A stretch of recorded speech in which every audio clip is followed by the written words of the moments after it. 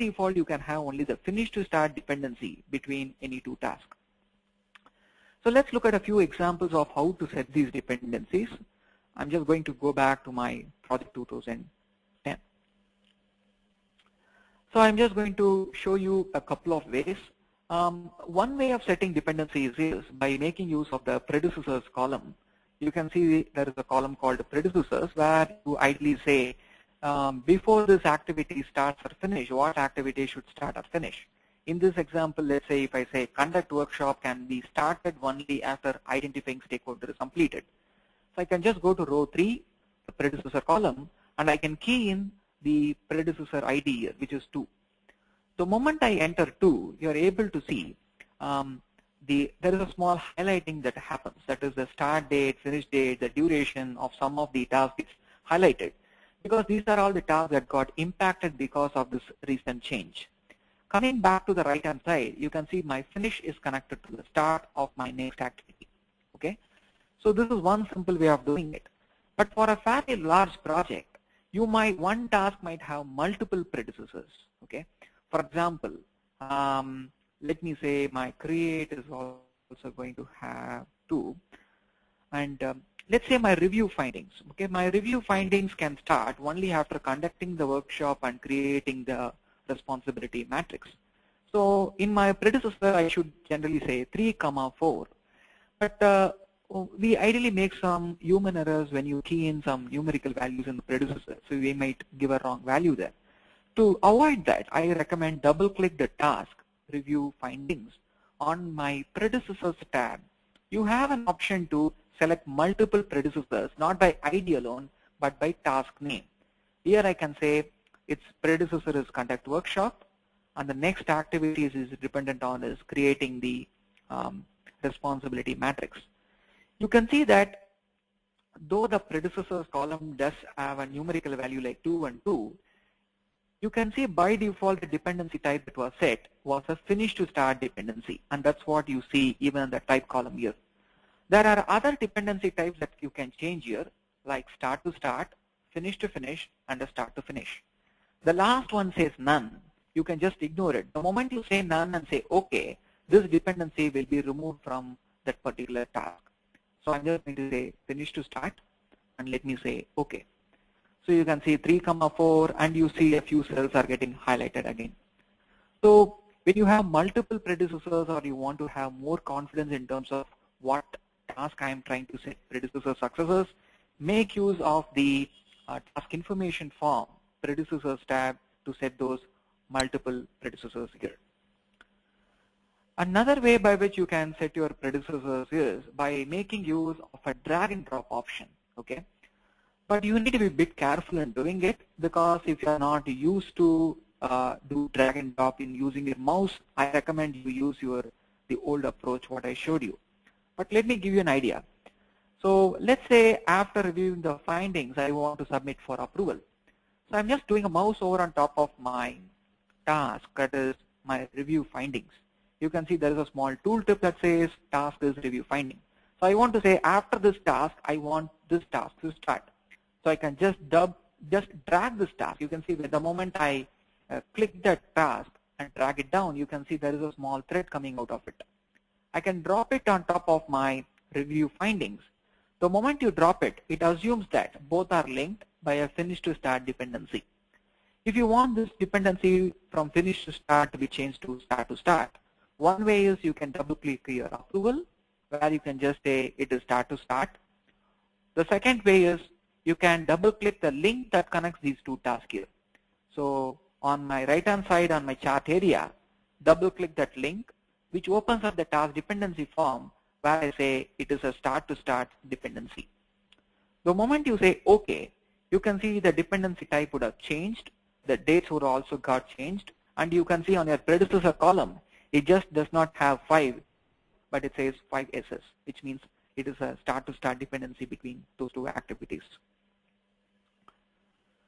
And let me do the same way. I'm just doing it, dragging it and dropping it. So as I have already told you, there are many ways, but I'm just giving you only the few simple ways by which you can set dependencies between any two tasks. The next requirement you might want to have is you might want to have a wait time or a delay time between two linked activities, or you might want to have an overlap between two linked activities. On the screen you can see there are two tasks I have given, two scenarios. There is a research activity and a review activity. Though the research gets completed on Monday, you might want to have some kind of a buffer time, maybe to get people or set up meeting rooms to start the review. So 2 days you might want to put it as a task in MS Project, or you might want to hide it, maybe because nobody is accountable for it. So you might want to have a wait time in this case. The same two tasks, maybe you want to do it the opposite way. You can see that when some research work has been completed, you can want to start your review simultaneously. So you can see both these tasks, both these two are two different scenarios. But if you look at the arrow that connects these two, it is still a finish to start dependency. So the dependency type is still finish to start, but you want to either have a lag time, that is a delay time, or you might want to have an overlap time between two tasks. So let's take a few scenarios and see how this can be implemented. So let me also connect these two tasks. And let me connect these two tasks here. Okay, so good. Now I have connected all these activities. You might want to have a delay time between any two tasks. For example, after identifying the stakeholder, you might want to have 1 day to review it. How do I do that? So double click your conduct workshop. The moment you double click your conduct workshop, the predecessors identify stakeholder is listed. You can see there is a small field called lag. By default, the lag is 0 days. Lag is called as delay time. By default, the delay is 0. You can either provide a fixed value in the lag, or you can give a percentage based value. Let's go by the fixed approach here. I'm just going to say I need a wait time between this task and the second task as 1 day. And let me say OK. You can see that between conduct workshop and this, you can see there is a 1 day delay between it. You can see my identify is getting completed on Monday, whereas my conduct workshop starts only on Wednesday, because I have a 1 day delay time between my identify and conduct. Okay. But instead of going for a lag, you might also want to go for a lead, which means that you want to overlap two tasks. So when you want to put an overlap, you might want to use the same lag column but give a negative value here, like -1 day, which means your conduct workshop will start 1 day earlier than the finish date of my identify stakeholders. So let's say OK. You can see there's a 1 day overlap between identify and conduct, which means identify is completing on Monday. On Monday itself, my conduct workshop will also parallelly start. So in these two examples, what I have done is I have gone by a fixed value, which is -1 day or +1 day. But sometimes you might want to go by a percentage based value. For example, you might want to say when 80% of my identifying stakeholder is complete, I want to start my workshop completed. So I might want to say the lead here is 20%, which means that this particular task, conduct workshop, will start when 80% of my identifying stakeholders work is completed. So let's say OK. You can see there's a small overlap, but this overlap is very, very dynamic, which means if my identify stakeholders changes to, let's say, 8 days, so 20% of 8 days, that's how the overlap is going to be calculated.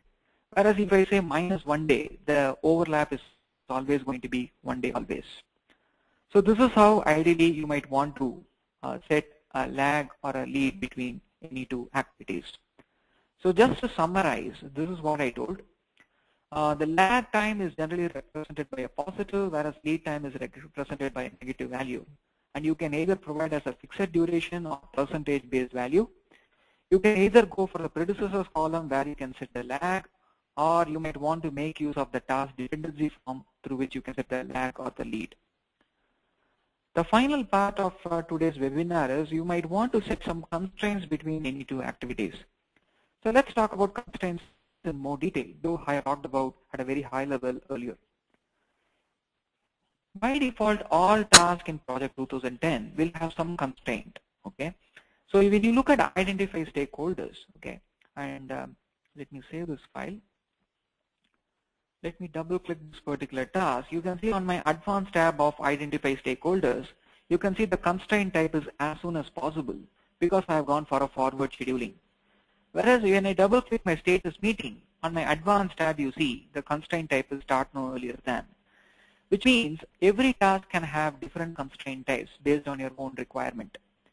To understand how constraints ideally work, the first information which I would like to share here is to use this inspect option on your task ribbon so that you can understand how it works.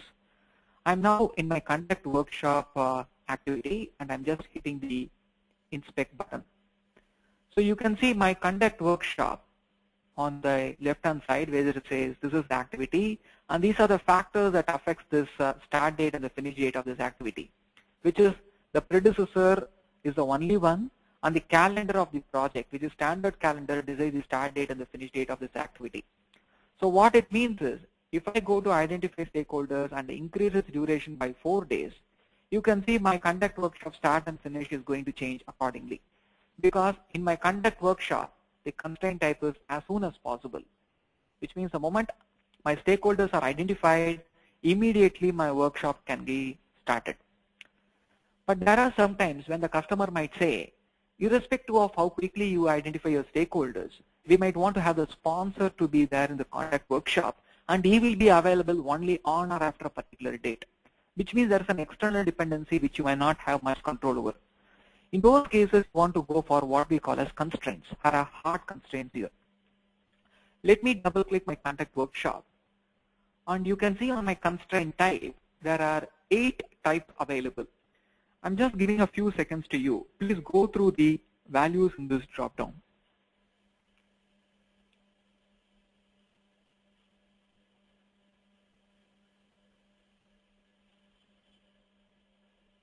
Good.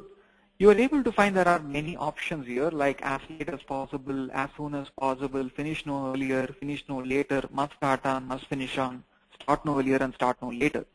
So you're free to choose any of the constraint types as long as you understand what it implies here. So when you say an activity is scheduled as soon as possible, which means that the moment the earlier activity finishes, it starts as quickly as possible. Whereas when I say as late as possible, this activity will start as late as possible without affecting its successor activity. So as I can say, these two tasks or these two constraint types are flexible constraints. But when you have a fixed date, which means this training can happen only on or after a particular date. You want your conduct workshop to start only on that date, not before or not later. Then you might want to go for must start on here. So let's say the customer wants this activity to start only on 12th, okay? Which means it should start on that date. So there is no flexibility allowed with respect to that activity. But since when you have a must start on, which means if the earlier activity is getting delayed, if it gets delayed more than 12th of October, which means your conduct workshop cannot start on this date. So which means your schedule is going to be unrealistic at that point in time. So project will automatically give you an alert because it can see that must start on and must finish on, and in future it might create a scheduling conflict. So please read through this alert. It says, you are setting a must start on a so-and-so task. This could result in a scheduling conflict now or later. But it will not, for us, it will not create any scheduling conflict now because our identifying stakeholders is completing on 9th of October itself. But it says you either set no constraints or you go for a bit flexible constraint like start no earlier, or you can continue with what you have selected. But let me go with what I selected here, that is continue must start on constraint, and let me say OK. So the moment I hit OK button, you can get the same calendar icon but with a red dot, which means that it is a hard constraint. When I say hard constraint, I go to identify stakeholder and I say, due to some delay, this activity takes 10 days. The moment you take 10 days, naturally identify stakeholders finish date is going to be 17th. And you can see this activity is no more realistic. Conduct workshop is still starting on 12th of October, whereas my identifying completes only on 17th of October. So when you go for hard constraints, please remember your dates will not be automatically adjusted based on the predecessors. So this is how you might want to understand what is hard constraints. There are other constraints available. Let's say that the customer says maybe you can start the workshop on or after 12th, but he does not say on 12th, on or after 12th. So I'll just say 12th here, and I will say okay. So now currently when I say conduct workshop, you can see on my task inspector it says it is auto scheduled, it's constrained. The task start date and the finish date is more driven by the constraint, that is start no earlier than. If my identify stakeholders duration now increases to, let's say, 10 days, you can see now my conduct workshop is now driven by the predecessor rather than the constraint, because naturally my predecessor's finish date is falling after the constraint date, which means my predecessor is now respected than the constraint date. So I always recommend that ask yourself if it is a hard or a soft. If it is a hard, always try to minimize it. If it is a soft, always go for other flexible constraints like start no earlier, start no later, and others. And most of the times when you try to negotiate with the customer, you might end up in removing most of the soft and the hard constraints by just changing the methodology and the way in which you are executing your project. Okay. So this is what I just told you, right? So when you start entering start date or finish date, project automatically puts some constraints, and you might want to change the constraints